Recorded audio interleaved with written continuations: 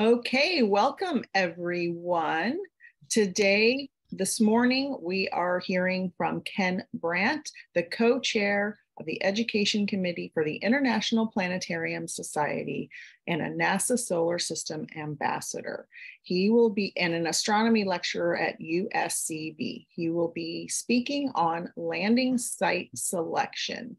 So welcome, and you have the floor, sir. All right. Can everybody hear me and see my screen okay? I can't see your. I can hear and see you. Okay, perfect. All right. Students, give me a thumbs up if you also hear and see. Yeah. Okay, so I'm here to talk about landing on Mars, because obviously if your mission is going to be successful, you have to successfully land and deploy all your stuff on Mars, right? Safely. You know, that means probably multiple trips, depending on how mass-able your rocket is, how much mass it can carry per payload. You may have to seed things ahead of time, drop off pieces of habitats and things like that long before the astronauts actually arrive. Okay, so I'm going to start you off with talking about the parameters NASA used to land robots on Mars. Okay, now in all three of the first rover landers and a rover, the first three Martian landing missions from the U.S., Pathfinder, Sojourner, and the Vikings 1 and 2, they looked for flat areas. That was basically the best they could do with the imaging capabilities they had at the time. The Vikings, for example, actually went into orbit for several months, snapping images of potential landing sites from up close and then picking a landing site. So that was kind of intuitive to actually use the orbiter to get up closer to Mars and get resolution down to, I think it was about 2 meters or something like that for their cameras. So a pretty dependable landing site. Of course, both Vikings, as you know, were wildly successful. They did everything we asked them to do, and people are still looking at one of those experiments and saying, to me, it looks like circadian rhythm going on here, but that's just me. Okay, so that was 20 years after, or 10 years after Pathfinder and Sojourner landed on Mars, 6 years, excuse me. NASA launches 2 rovers, Spirit and Opportunity. I forgot to close the parent there. Their job is to follow the water. They were looking for direct, measurable evidence of the presence of liquid water in the past on Mars. And both rovers found it. Spirit had to do a little driving to get there, which is a theme we're going to talk about here in a minute. You land somewhere flat and then drive to the good stuff. Okay, we're actually looking at, I believe, a panorama that Spirit took on Mars of looking up to the Columbia Hills, which is where it would end up finding the evidence for the water it was looking for. Opportunity landed inside of a crater with a sedimentary rock outcrop. It was like, here you go. Here's evidence of water right in front of you. Very easy, so NASA did an excellent job of selecting the Meridiani Planum with its deposits of hematite as a landing site. Now remember hematite, because it's a mineral that in some forms could be very valuable on Earth. Okay, looking for evidence of organics. I forgot to put, you tell me, what rover would be the rover that looked for evidence of organic chemicals on Mars first? Which one did that? So this is me asking you a question. Please answer. They have heard a lot about that this week. So I hope everyone who's here was on that call. All right, anybody typing in chat, or just type it in the chat if you know what it is, because I can pull up the chat here. Okay. All right, good. All right. No, huh? All right, well, it starts with the C. Does that help? All right, how about Curiosity? Yeah. So the Curiosity rover was sent to look for organic chemicals on Mars. It's found them in droves, in addition to ample evidence of flowing and standing liquid water on the planet in the past. So Mars, the whole reason for exploring Mars, I guess we should kind of start with that, and the whole concept of why we explore. And basically, we explore because we're curious. You can gussy it up all you want with the scientific gizmos and engineering, leaps. And bottom line is we're curious. We want to know what's under the rock. We want to know what's behind the bend, behind that mountain ridge in front of us. As human beings, that is the way we are. To evaluate for potential past and current life and habitability, perseverance. Perseverance is actually a multitasking mission because not only did it carry a helicopter, which is able to do reconnaissance ahead of the rover now. So the helicopter will fly ahead of the projected path of the rover, and NASA will then choose a path based on what the airborne assessment of the terrain looks like. So that's pretty cool. That's a new thing. Sample return is very important because you can only put so many instruments on your colony, or only so many instruments on a rover the size of a mid-size SUV. You can't put everything on there you want to. A scanning electron microscope would be great. Right now, the size is prohibitive. You can't stick that on a rover and send it to Mars yet. But so sample return, a method for you to gather samples and send them back to Earth, might not be a bad thing to have. If you know what I'm saying. Hint, hint, nudge, nudge, say no more. The landing safely, in general, all of these rovers landed, fairly flat space, and then they drove to the good bits. Example, Spirit driving up into the Columbia Hills to find the evidence for hot springs, for example. All right, so we're going to move to the next slide. Maybe. There we go. All right, so this is where the robots had landed or attempted landing on Mars so far. Okay. Anything in green you see is a successful mission. Anything in red or yellow, not so much. Okay, so so you can see the successful landers, and they seem just to spread out across the equator. For Pathfinder and Spirit and Opportunity, that's a really good idea because they're solar powered. So the max of solar insolation, and INSOL, as opposed to insulation like what you wrap wires in. Insolation simply means the amount of sunlight that an area gets per square meter. Okay, and it changes depending on winter and summer. But if you're at the equator, winter and summer, the sun doesn't get very much different in the sky. We'll get about 30. On Mars, 23.5 degrees higher or lower. So even on the dead of winter, you can park your rover like Spirit on the side of a hill facing the sun, and it would charge up the batteries just fine. So this is where the landing sites on Mars are so far. As you decide where you're going to put your mission on Mars, there's several things you might want to consider. There. Now, the reason why Perseverance got to land in such a close proximity to its delta that it was exploring has to do with terrain relative navigation. You're seeing a radar map here of the surface of the floor of Jezero crater. Now, red is bad. Hills, jagged rocks, sand, any one of a number of hazards you don't want Perseverance plopping down into. All right. Blue is good. Blue is flat rock or very, very sandy, but not duny. So you can still drive on the sand. Blue is good. Red is bad. That's the easy way to remember this map. And you can see Perseverance snuggled in right in between those two red splotches there in the middle. That little green dot is where Perseverance and Ingenuity landed on Mars back in February 21. And you can see they did a good job of landing basically in an area the size of a doctor's office parking lot. Okay, not very big. They rose 3 or 4 rows of cars, and that's it. So they landed this thing literally on a dime. Very nice. All right, so what about us? What about humans? What constraints should you consider as you are planning your mission to Mars? One of the most important things to consider is the availability of Martian resources you can use on site, in situ resource utilization. You've heard it before, but you're hearing it now from from my take on it.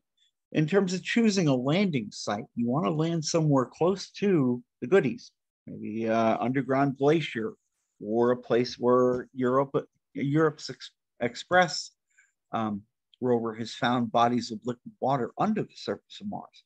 So you may want to camp out on top of one of those. You know, just pop a well, tap a well. Surface and subsurface water ice are the most obvious because there's abundant water ice both on the surface and subsurface of Mars, if you know where to look.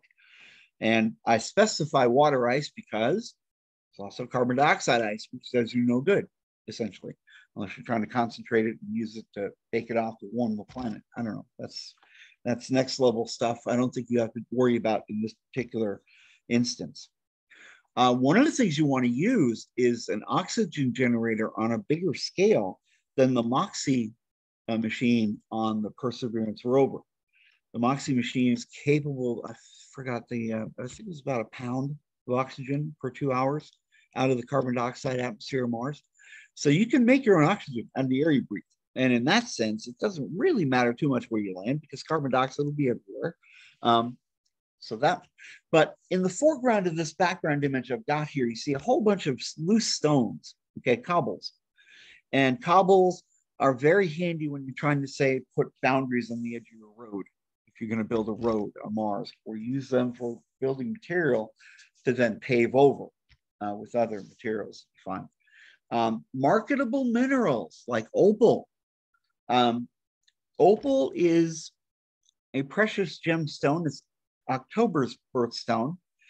And the Curiosity rover team recently announced that they found veins of opal on Mars in Gale Crater. And so that might be a place to land and actually mine the stuff and bring it back to Earth. Can you imagine how much a carat, C-A-R-A-T, carat, of opal would fetch, gem grade opal would fetch on Earth if you said it was from the planet Mars? Nice, right? You'd be rich. It might even pay for your colony. Who knows? Friendly geology. Talk about what that means. Okay. Now, I should have put this one slide earlier. This is all the places on Mars where there's evidence of glacier-related geomorphism. So basically, glaciers help to carve out the landscape, or they left remains of themselves, or as you can see in the inset in the lower left, they might still be there covered up by sand and dust, because the sand and dust would act as an effective insulator from the sun. This time I'm saying INSUL, insulator. So there's abundant locations where there are glaciers on Mars and have been glaciers on Mars. The key is, do you find a glacier that still has ice in it, water ice in it? That's a key. Okay. Surface irradiation is a problem. We're looking at a map on the right here of global magnetism on Mars. Some areas, especially in the southern hemisphere of Mars, the red basically is high concentration of magnetic fields. So that might not be a bad place to land. And the question you have to ask yourself, is it worth the trade-off of scientific value to land someplace where you know it's safe and you know you're not going to get so you go in the dark? And other things you should consider include grandeur. And I'm going to play a clip here of the actor portraying Dave Scott, talking about exactly that. This is from a series called From the Earth to the Moon. HBO did about a dozen years ago. And the episode is called Galileo Was Right. Are you seeing the video okay? Yes. Good, thank you.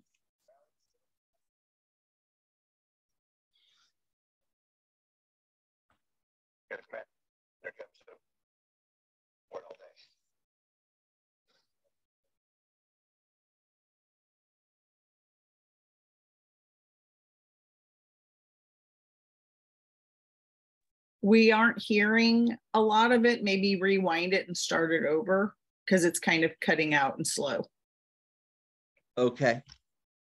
Is there a setting I can use on my machine to optimize for video? I know Google Meet has such, but I do not know on a Windows machine. Okay. All right, so we'll drop back to here.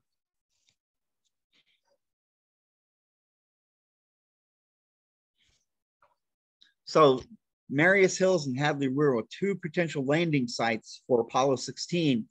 And this is the room. This is kind of what you'll be doing, making a decision. Where am I going to land on Mars?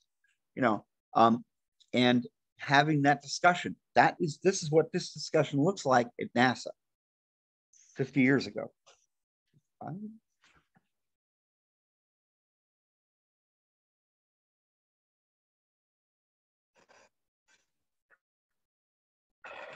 Well, let's see. Check. We feel pretty confident we can land.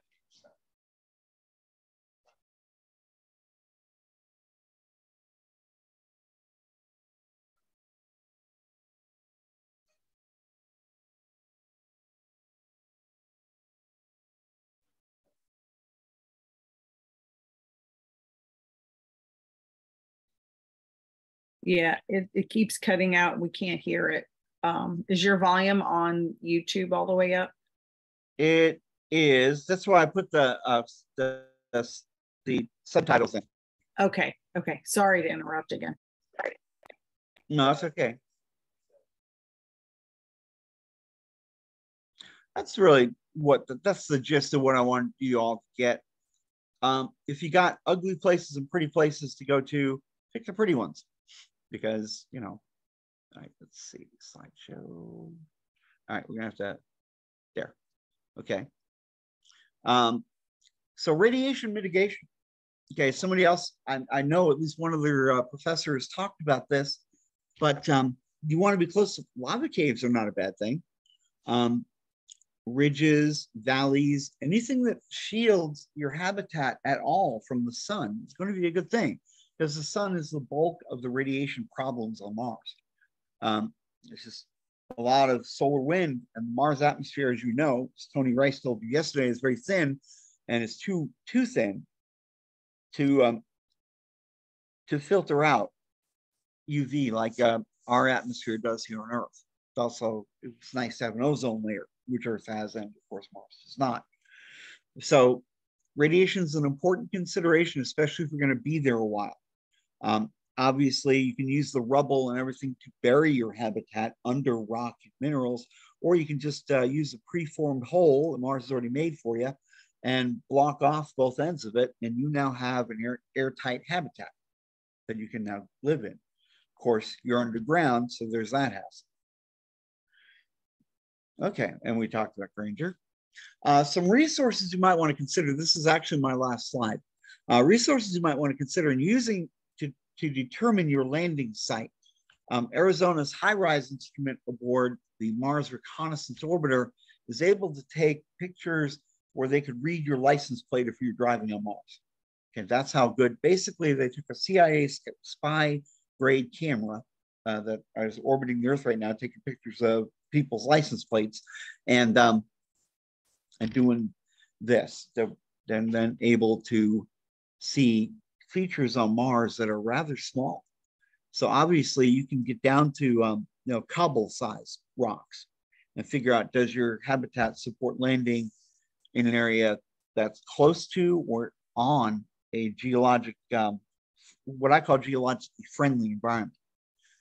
And of course, Gale Crater here, and the inset picture on the right is the opal that Curiosity is found on Mars. It occurs in veins, just like some of the opal here on Earth does, in Australia, for example. So where's the opal on Mars? It's a good question. It is going to be pretty abundant, it seems like, because the processes that form opal have worked on Mars as well as Earth. And that's an important thing to consider. When you consider Mars geology and things like that, there's a word that I love to throw around called uniformitarianism. And uniformitarianism basically states that if it's true here, it's true any place where there are rocks. Okay. Volcanic rocks form the same way on Earth and Mars. Sedimentary rocks form the same way on Earth and Mars. You can see in this column of opal on the right, it is surrounded by a layer cake of sedimentary rocks that remind one of the pages of a book. And that's exactly what they are. It's a Martian geology textbook right in front of you there. And you can actually strip down layer by layer how much water, how much salt was in the water, for example. Now, in the case of Opportunity, Opportunity found a salt profile that was increasing as you came up closer to the top of the outcrop, which means that the outcrop is in a place where the water was evaporating and leaving salt behind, kind of like the Great Salt Lake in Utah, in the US. So I'm going to turn it over here to questions. If you have any questions about anything I've got, either put them in the chat or go ahead and ask them out loud, whichever you prefer. So I'm standing by.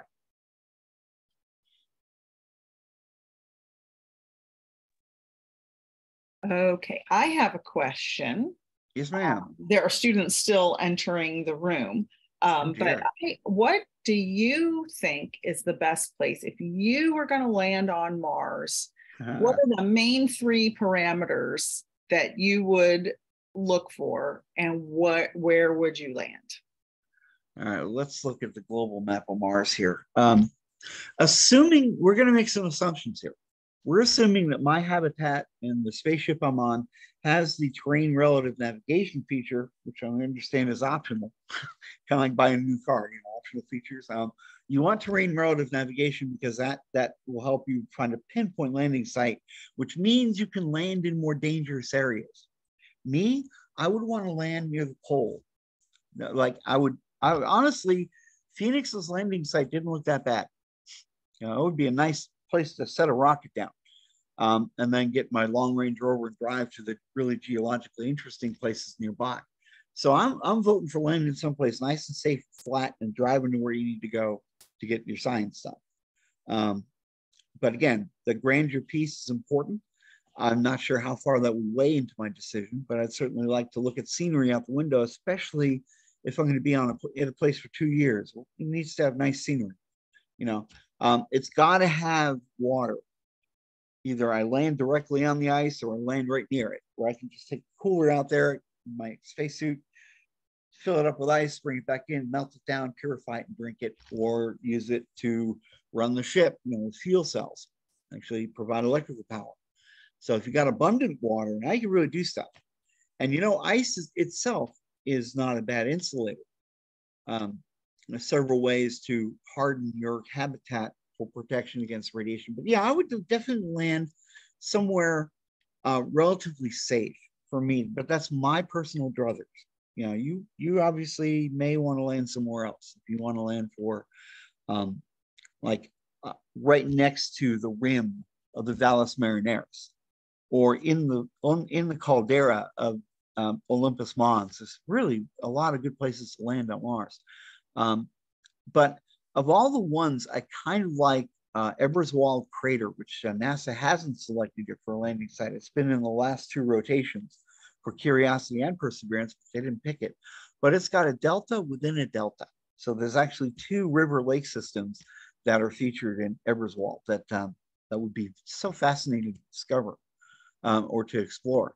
But the bottom line is anywhere you go on Mars, grandeur or no, flat or not, whatever, you're going to find stuff people have not found before. And that's important. That's all about that's exploration at its finest. Next question. Do you think it's possible to land near a cave system? Are there any safe cave systems that you could put a dome over the top of? What would the pressure be like inside a cave? And could it be pressurized if needed? All right, well, I'm going to start the answer here by saying volcanic lava tubes are not my specialty. So I'm pretty sure that a lava tube goes from point A to point B, which means there are 2 entrances or 2 exits. And that would mean that you can just block off each exit with a dome on one end, of course, let the light in. That's actually pretty intuitive. So nice idea there. I'm stealing that, whoever that was. But put a dome over your lava tube. If it's sealed, that is, there are no side tubes or whatever that lead off to the Martian air and therefore would provide an escape for air that you pump in there. You can pump in your own oxygen and pressurize it how you want to. I don't know about oxygen use in the human body, so I don't know what pressure you can set it to of 1 atmosphere or an Earth atmosphere rather, or 760 torr, to change that pressure. So maybe you're not using as much oxygen to keep your habitat, I guess, properly aerated. Thank you very much. Yes, ma'am. What Angela wants to know, what type of instruments or main equipment is used in rovers? Boy, that's going to be a long answer. That's a great question. No, that's really what I do with my astronomy class is I ask them the general question, what are 5 instruments that your rover or your orbiter or whatever robot you send out there without human help, what instruments would you want to have on that rover? So you'd want spectrometers, because spectrometers take light that bounces off of rocks or whatever, and interrogating that light, you can actually figure out what elements are in the rock. All the rovers have some flavor of spectrometer on them, okay? Both Curiosity and Perseverance have an X-ray spectrometer that involves a laser that fires holes in rocks. Now that's just, of all the instruments on either machine, that is the coolest one. The rock burning laser is what it does is it shoots a hole in the rock about 1/10 of an inch deep, and that allows you to then sample the interior of the rock. It's kind of like the equivalent of a rock hammer without all the jolting. Okay, a rock hammer is not a good idea for a robot because lots of jerk and jolting, which will cause all the motors to fail more quickly. So yeah. So that's basically it. You want cameras so that the camera can show you what it would look like if you were standing on Mars. The two cameras atop Perseverance and Curiosity both allow you to have that panoramic view or set up panoramas of Mars, like the one in our background picture here from Spirit. You want a means to get underneath the soil. If you look at the background image here on the left where it says radiation mitigation, you've got all kinds of iron rust on this planet. You have to find a way to get under the rust to see what the minerals are really like. Okay, the minerals are formed along with the oxygen, the rust that you see on the surface. But you're basically looking at oxidized iron in the minerals on Mars. So that tells you if you're looking for iron to build with or to make steel or whatever, you got ample sources of iron ore out there. That's the good news. The other thing you want, obviously, your rover needs a power source. Now, Spirit, Opportunity, and Sojourner all use the sun. Curiosity and Perseverance, as Tony said yesterday, use a radioactive isotope, thermal isotope generator to generate heat, or not heat, power by changing the heat differential of one thermocouple that is attached to the radioactive decay and another thermocouple that's attached to Mars, that is exposed to Mars's air. And that thermal difference is what creates the electrical current in the metal. And that's what powers the rovers. So you got to have a power source. And obviously, if you send a rover all the way to Mars, you probably want it to be able to talk to you and send data back. And you send orders to it. Hey, go over here, do this, or whatever. So the rover has to be able to communicate pretty faithfully with Earth. And that's actually achieved now. There's, 6 orbiters going around Mars right now? And all of them act as satellite relays. So if the rover is on the far side of Mars relative to Earth, it can't send data back to Earth, but it can give it to the Mars Express, which can then beam back to Earth as it gets on the other side of Mars in 10 minutes? So it's 10-minute or so data lag. You have to have, if you're doing rovers, mobility that's dependable. Curiosity almost found out the hard way. You can't just be willy-nilly in how you design your wheels. Now, I know they went into it a lot, but they just didn't expect the hardness and the sharpness of the rocks Perseverance would have to go over.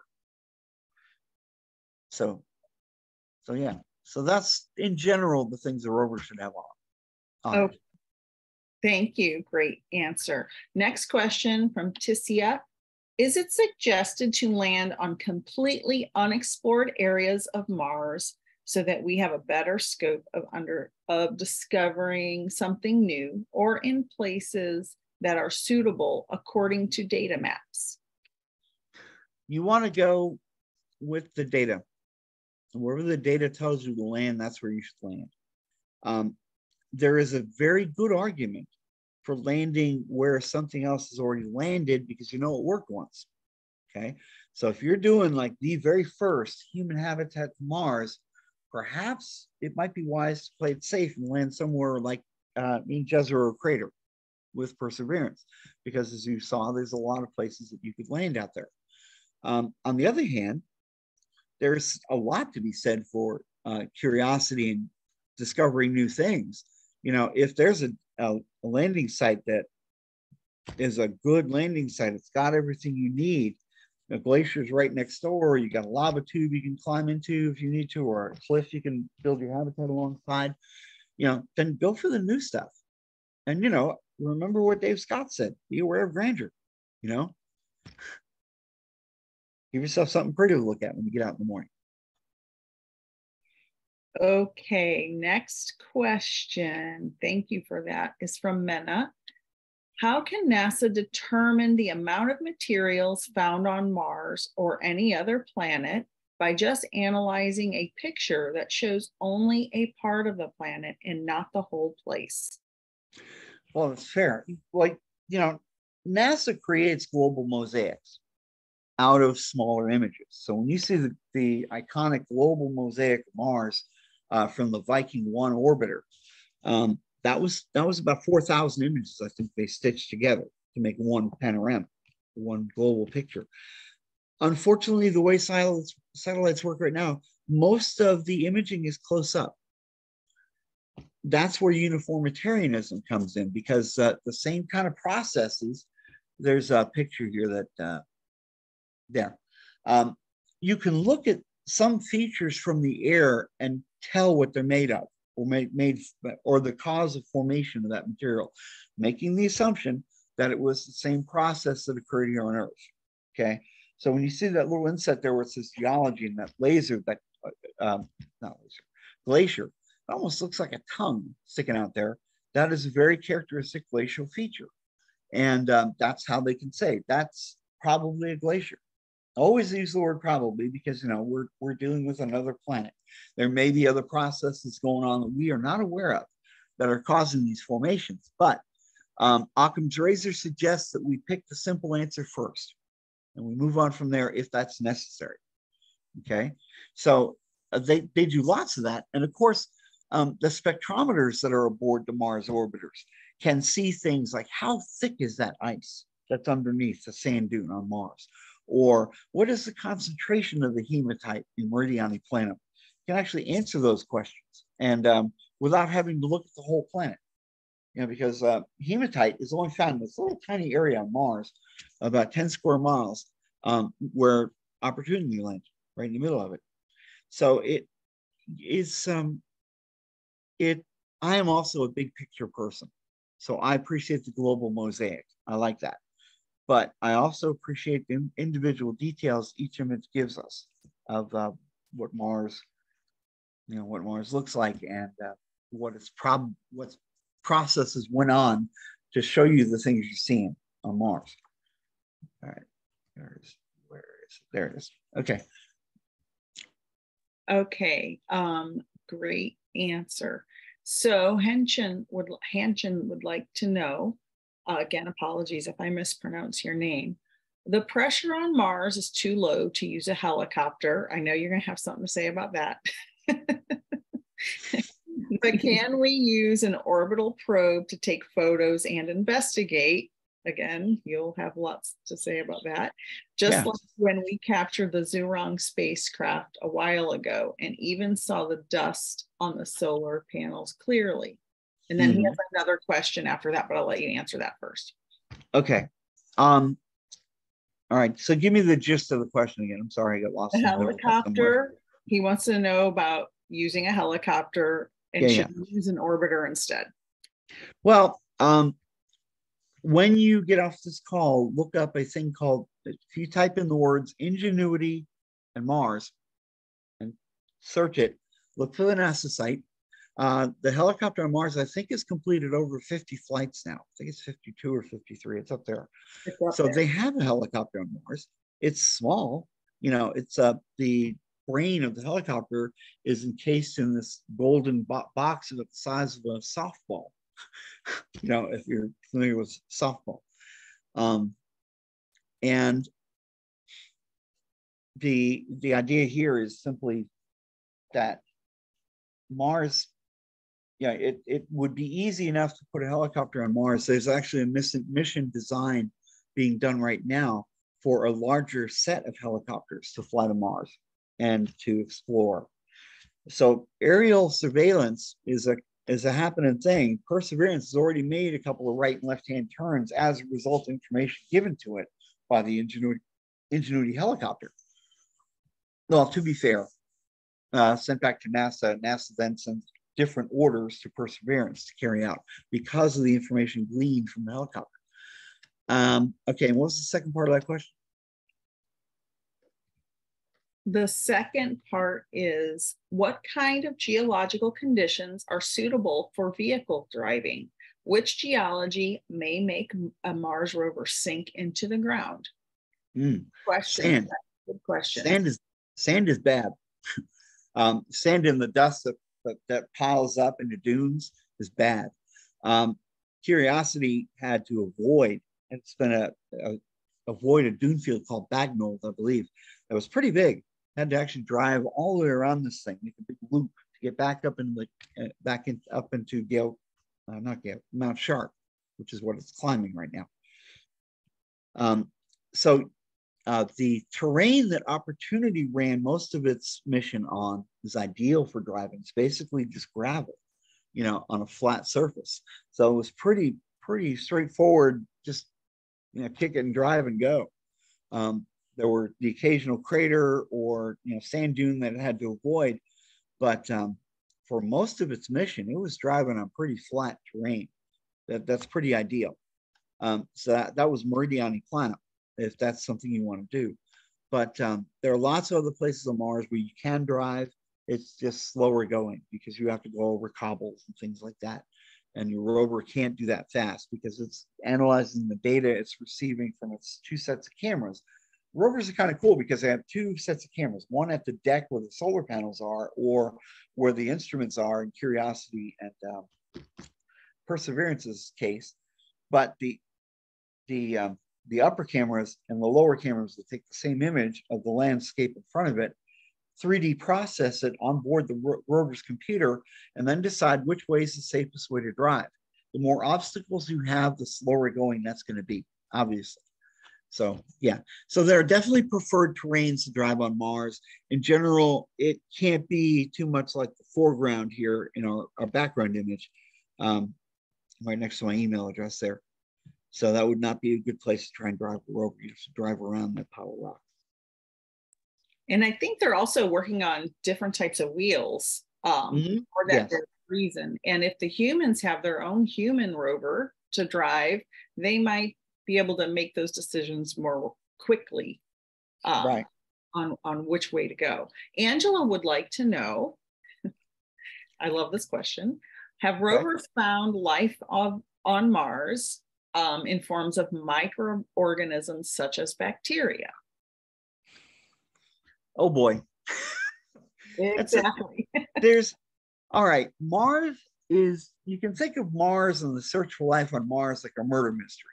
Okay, we have all these different things that point to the fact that Mars is or was alive at some point. There were some living things on it. That's, you know, it's not going to come as a surprise if Perseverance team makes an official announcement like that. Okay, I would not be at all shocked. As a matter of fact, the odds favor it, given all the evidence. The problem is we don't have a body. And in a murder investigation, you can't really go too far without a body, right? You have to prove that, in fact, murder was committed. In this case, you have to prove that there was, in fact, life on Mars. And that proof needs to be undeniable. That's the problem. We're getting all these kind of evidence, things like seasonal methane release in certain places on Mars. That's interesting. That's something you might want to look into as you're picking out your landing site, is go to a place where they emit methane part of the year, you know. And the curious pictures taken of what looked like microbes in a Martian meteorite about 25 years ago here on Earth. I mean, President Clinton actually made an evening address to the country about that particular rock, saying that there it is, we found life on Mars. Well, if you find it once, you can't then go global with it. You have to have more than one piece of evidence that says the same thing if you're going to be proper scientifically. And in this case, there was only that one rock and there's only that one evidence so far.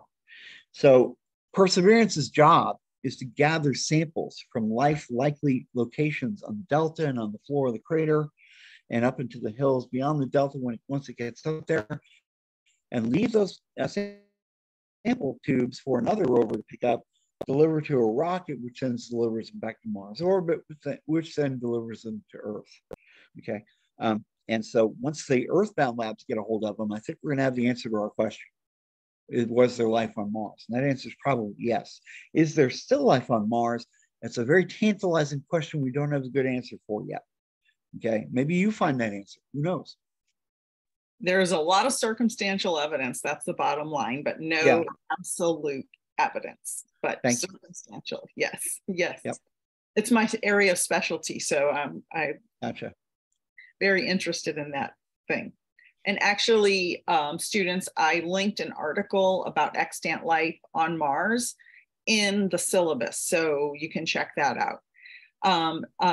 Tissia would like to know, do you think some specific material can replace the one used for the rover to avoid damage and corrosion over time?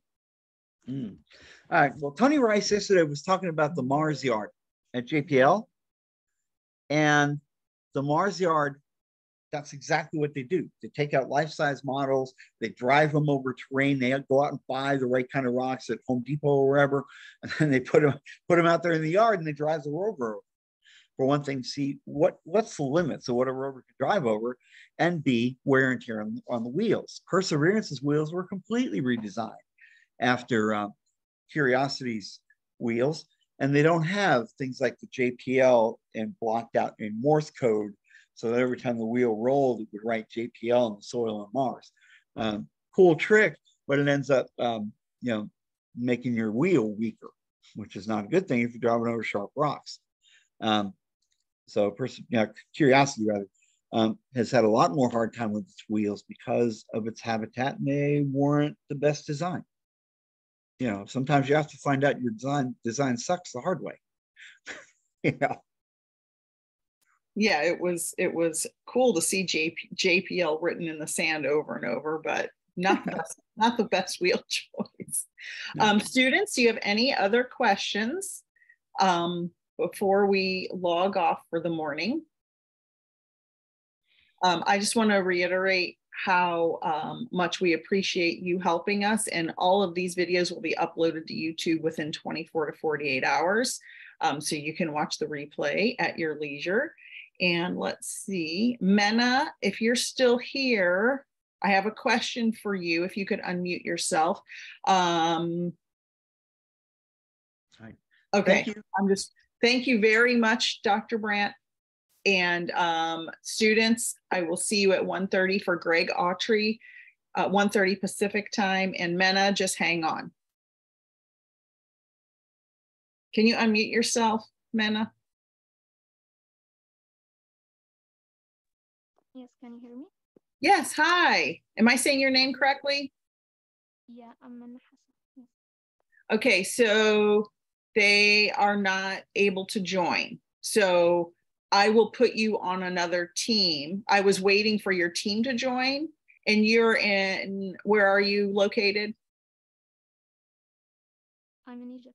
Egypt, that's what I thought. Okay, I'm trying to find somebody with a similar time zone to you to make sure I can put you with a team that you can communicate back and forth with while you're both during the day. What time is it there now?